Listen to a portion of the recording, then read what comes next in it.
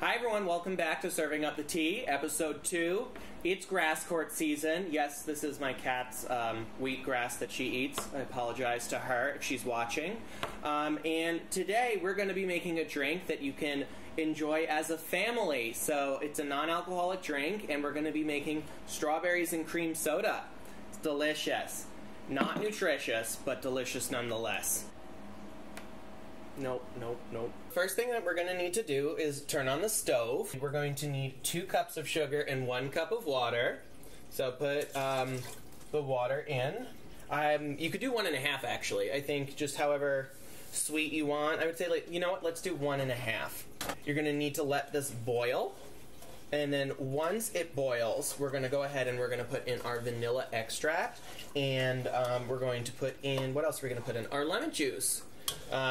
Because we're making homemade cream soda first, and then we're going to put in the strawberries to make it strawberries and cream soda. Your concoction should look kind of like this before we add the seltzer water to it. And so while we're waiting this to boil, I think we should talk about Wimbledon for a bit. I want to say that Wimbledon has been around the longest, I think. Nope, we need to cut. She has her notes. Before we talk about Wimbledon, let's admire my Wimbledon outfit. Thank you very much. Absolutely would not be allowed to play in this if I was a pro tennis player. I don't think the USTA would let me play in this, which is what I play in. Anyway, yeah, so Wimbledon was founded 142 years ago in 1877. Can you believe that? I don't know who was on the top of the Billboard charts in 1877. Probably no one. Let's talk about a few things. Wimbledon is a grass court tournament, as we know, and that terrifies me because I'm clumsy as it is on a hard court. What am I going to do on grass? I played on grass once. I lost in the second round. My biggest and utmost respect for anyone who even steps onto the grounds. Nonetheless, Roger and Martina, who hold the record for the most titles. Wimbledon is during Cancer season, and Cancer represents the mother, which I think is such a fitting metaphor because Wimbledon's like the mother of all tournaments, right? Right. I want to right now do my countdown of my 5 favorite Wimbledon moments. And then one I want to forget forever, but I can't. It's etched into my mind. Coming in at number 5, Zina Garrison, qualifying for her first final in 1990. I don't know what year it is. One second. I'm from Houston, Texas. Zina Garrison is based in Houston, Texas. She's a big deal. I'm a huge Zina Garrison fan, even though I wasn't alive when she qualified for Wimbledon. Let's find out together. We're finding out together! Holy moly, let's find out. When was it? 1990! Oh my god, I'm so good. Except I'm not. Okay, so number 5, Zina Garrison, 1990 Wimbledon final. Let's hope I remember this correctly. I am 99.9% sure that she beat the one and only Steffi Graf. Oh, we're boiling. Anyway, I'm like 99.9% sure she beat Steffi Graf in the semifinals, which is terrifying if you think about just 2 years prior, in 1988, Steffi Graf won a Golden Slam. She had to beat the queen of Wimbledon, in my mind, during active players of that time, which was Martina. And you know what? I couldn't beat Martina either. I don't think many people could. I'd like to see someone try back then. Martina currently has 9 Wimbledon titles. This is a tangent right now. Martina has 9 Wimbledon titles, which is a lot. And she also holds the record, I believe, don't quote me, on the most in a consecutive way, like year after year after year after year, like Rafa at the French Open. Oh, we're really boiling right now. Okay, we're gonna go to number 4 though. We're going to number 4. I'm putting this on a medium heat, and then we're gonna go to number 4. Number 4 is, of course, that amazing 2008 final between Federer and Nadal. You guys know all about it. I'm not gonna bore you with the details. It was long, it was dramatic, and Nadal won. Spoiler alert. Number 3 is one that I'm not sure if many people know, but really should appreciate, and that's that the only golden set to happen in women's tennis happened at Wimbledon. Yaroslava Shvedova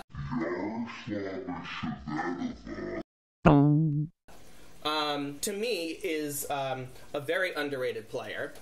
Golden setted, I don't know if it's a verb. Let's try that again. Yaroslava Shvedova got a golden set, or won a golden set, off of Sara Errani in 2016. And so a golden set means Sara Errani did not win a point But you know what? She tried. Okay, number 2, we're moving on. Andy Murray winning at the Olympics. He didn't win in 2012. He came real close. He said that. And that was kind of dramatic and sad. But then 2012 Olympics were in London at Wimbledon, and he did it. And that was really exciting. I'm also filming this on World Olympics Day, so I feel like I should include it. Happy World Olympics Day to anyone who competed in the Olympics. Okay, number 1, image. Yes. Image, again. Yep, 2 images. This is way back when. I'm pretty sure it's 1956, and I'm going to check in a second. Angela Buxton and Althea Gibson won the doubles titles together. And this is very important because a real dark, nasty part of tennis history was all of the racism and discrimination that came with the country club sport. And Althea Gibson, who is an African-American woman, teamed up with Angela Buxton, who's a Jewish woman, both of which faced discrimination back then, and they won the entire title. Angela Buxton has a biography about her. She didn't write it. It's not an autobiography. And I found it really interesting to learn about their lasting friendship. Those are my 5 things. The thing I want to forget is, of course, 2009, Andy Roddick. It was so dramatic, and he was up, and then that volley happened in the second set. Cue volley. Maybe. I don't know if we can get that.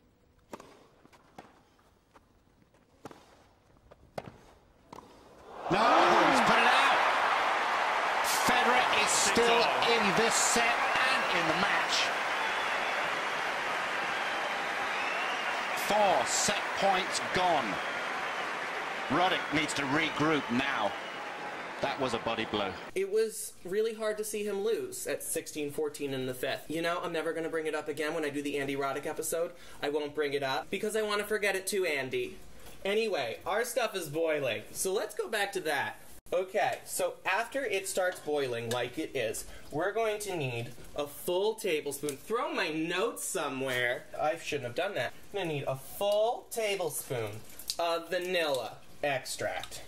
Boom, boom, boom. Ba-boom. Right in there. I'm not going to plagiarize other people's sound effects, so I'm going to make up my own. I should have a Food Network show. Nope, it'd get canceled. And then, believe it or not, we actually need a little bit of lemon juice, which makes it, like, the sweetness convert in some sort of crazy way. I used to be a scientist, I'm not anymore, so I can't tell you anything as to why this happens. You should use 1/8 of a tablespoon, which is such a tiny amount. 1/4 of a tablespoon would work fine. Okay, here we go. That's more than 1/4, but that's okay. Because we're eyeballing, we're having a good time. You should stir this for like 5 more minutes. Then you're going to let it cool for a full hour. Hence why I already have some made. As I showed you before, it looks just like this. Delicious. We're going to get our spoon. I'm going to need a glass.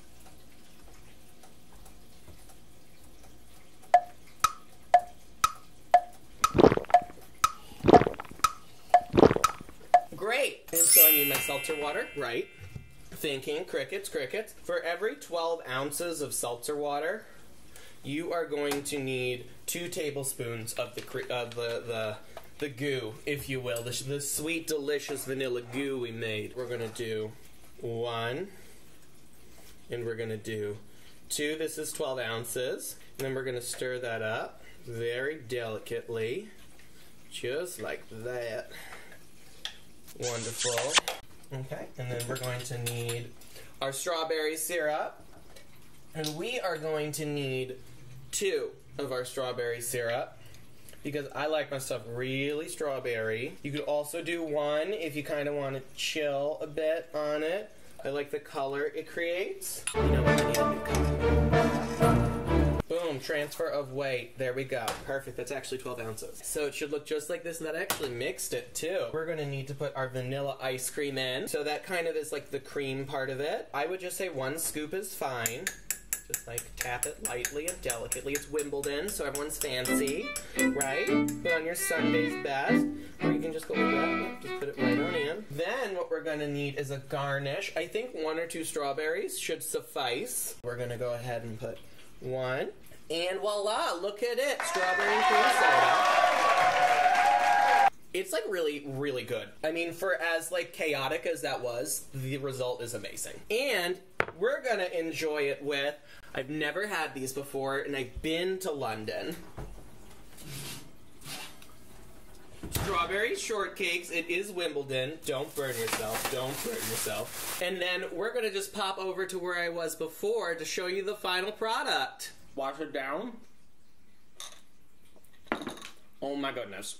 I can't wait for Wimbledon this year to see what happens, and then to also make this for me and my family and my friends. And you should do the same. See you next time.